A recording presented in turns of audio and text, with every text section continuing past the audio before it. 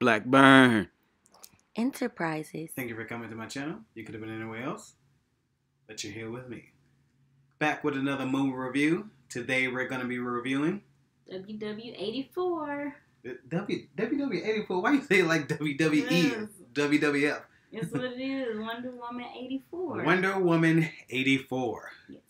Yes, this is directed by Patty Jenkins. You might know her because she previously directed The first one. Yes, the first one, Wonder Woman 1. And it's got a couple of people that's starring in it. First, one of the people that's starring on it is Gal Gadot. I'm going to go with Gal Gadot. You might know her from previous movies such as The first Wonder Woman. Obviously, the first Wonder Woman. And she was also in Fast and the Furious. I believe it was Fast and the Furious 6, maybe? Yeah, I didn't know that. I think it's 6. Okay, and also starring in this movie, we have Chris Pine. Yes. You might know him from previous movies such as The first Wonder Woman. well, yes, the first Wonder Woman, and also he was also in come on, man, I forgot. We talked about this. You said he was in Star Trek. Yeah, he was in Star Trek. Yes, he was Captain Kirk in Star Trek. Captain Kirk. Yes, and he's also in one of our favorite comedies, in Horrible Bosses 2. Horrible Bosses, yeah. Yes, he was in Horrible Bosses 2. Okay, also starring in this movie is Kristin Wiig. Yes. And you might know her from Bridesmaids. Yes. I know her. Right. So she actually was on Bridesmaids. So it's another one of our favorite comedies. Yes. And she, you might know her from also on Saturday Night Live. Okay. And also starring in this movie is Pedro Pascal. Yes, Pedro Pascal. Yes. So you might know him from previous movies such as. Oh my! Why did you turn to me? Who else am I supposed to turn to? You're supposed to say it. Turn to random people over here. I don't know who he is.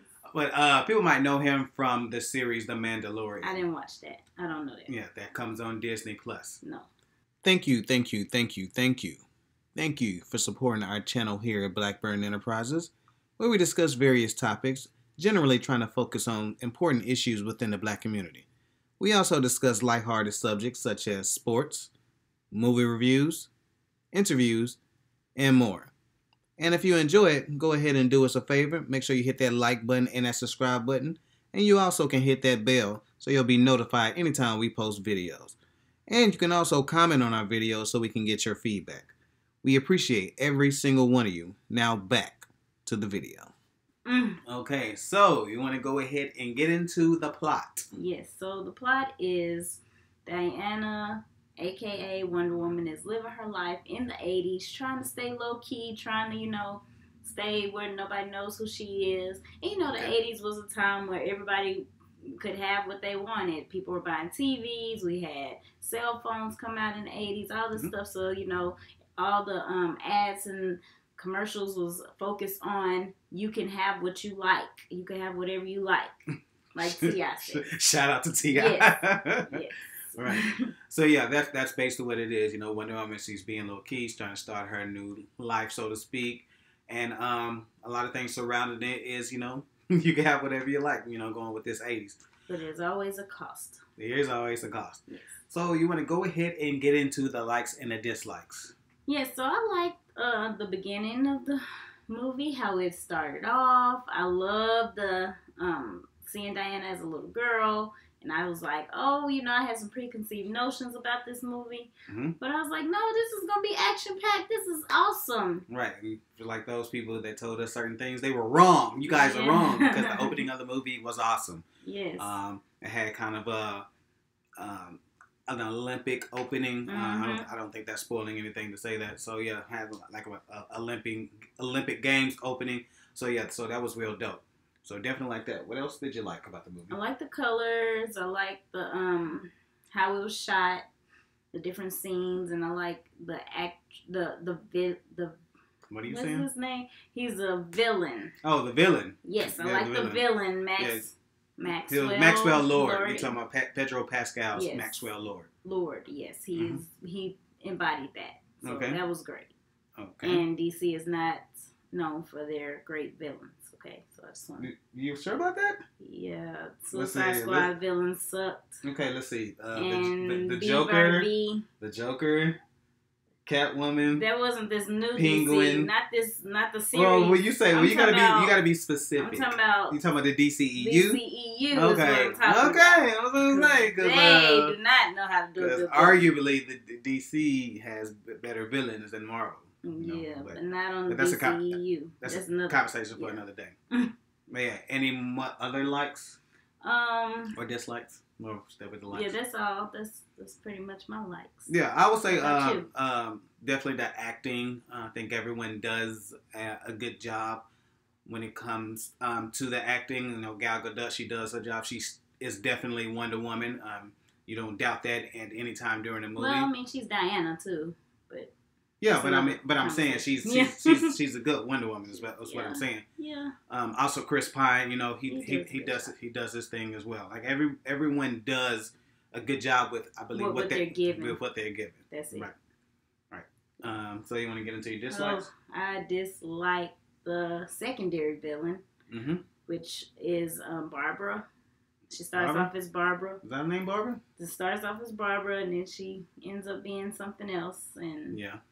And then also means something else after that. Yes, and then something else after that. And I did not like that because we've seen this over and over and over again in different movies, DC and Marvel. Yeah, we've talked about that where when you see her character, you immediately know what type of character she's going to be. She comes in, she's bumbling, she's fumbling over things. Yeah. She's not confident within herself. So immediately you're like, oh, she's a villain. This is you know, she's going to be that character. She's not confident in herself right now. And somewhere towards the end of the movie, she's going to be a whole lot more confident than she is now. Yeah. And, you know, we've seen this in movies such as, we've seen it in Amazing Spider-Man 2. Yeah, the Amazing Spider-man 2 with Jamie Foxx's character. Gosh, yes. And we also seen this in one of your favorite movies in Batman, Batman Returns. Yes, Batman Returns. With Michelle Pfeiffer's character as the Catwoman. So these are characters, and in plenty of other movies as well, where you've seen that character. So that kind of is just the same old. It's like something, nothing new about that. No. So, any other dislikes? Oh, I wanted to go back to a like though. I think you said something about the music in the movie. Maybe I did. I don't like the soundtrack in contrast to Amazing Spider-Man 2. I believe the composer is Hans Zimmerman, if I'm not mistaken. I had to double check that, but yeah, I believe that's the person that did the score for this movie. So yeah, definitely the music, the background music, and the score for the film that's also a plus. Yeah. So one of my other dislikes was the fact that this is a Wonder Woman movie, so I expected way more action, but it was more so romantic than action, and the romantic movie didn't give me all the feels. I expect a romantic movie to be like, oh, you know, it's so sweet, but I didn't get many emotions and feelings throughout this movie.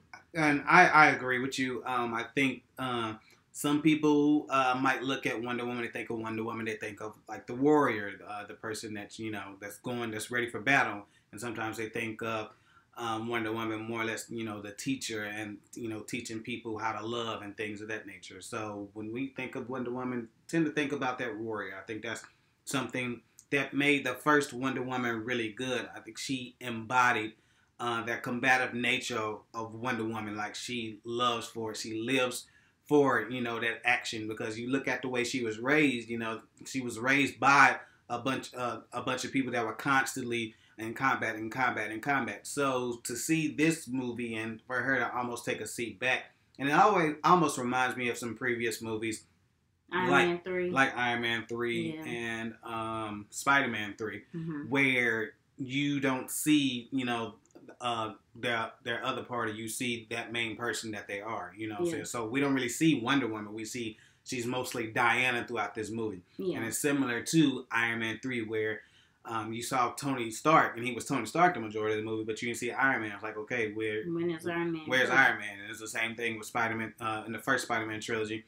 when you saw Spider-Man, he was like, not Tobey Maguire, but he was Peter Parker. Peter Parker, yeah. You know, the majority of the movie. So it was like, Yeah. okay, well, where the heck is Spider-Man? And I believe Right. those two movies, as well as this movie, suffered because of that. Yes, I agree. I definitely agree. All right, so you want to go ahead and get to your rating? Yes, I'm gonna rate this movie a C. C. Just a solid C. Solid C. Okay. And why is that? Because it was also, I didn't say this in my dislikes, but there was also some things that didn't make sense. You didn't stick to the rules that you said at the beginning of the movie for the villains or other parts of the movie. You're like, wait a minute. Yeah. I'm confused. So there's a lot of confusion going on. And confession time. What's the He confession? don't know because he hates when I do this, but I fell asleep Oh, yeah. in parts of the movie. So yes, I do hate that. Yeah, so I was trying to hurry up and open my eyes so he didn't know that I was dozing off a little bit. Yeah, so definitely.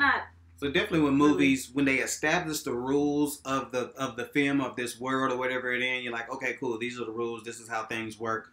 You expect those rules to be followed the entire movie. And there are some things that happen later on, you're like, wait, in the beginning you said you could do this. Now you're doing something totally different. I understand. It makes me think of the movie Bird Box. Which I absolutely hate as a movie, because I felt like I was the epitome of establishing this rule. This is the rule that you have to follow, and then later on in the movie, that rule is just out the window, and it's just like what happened with that?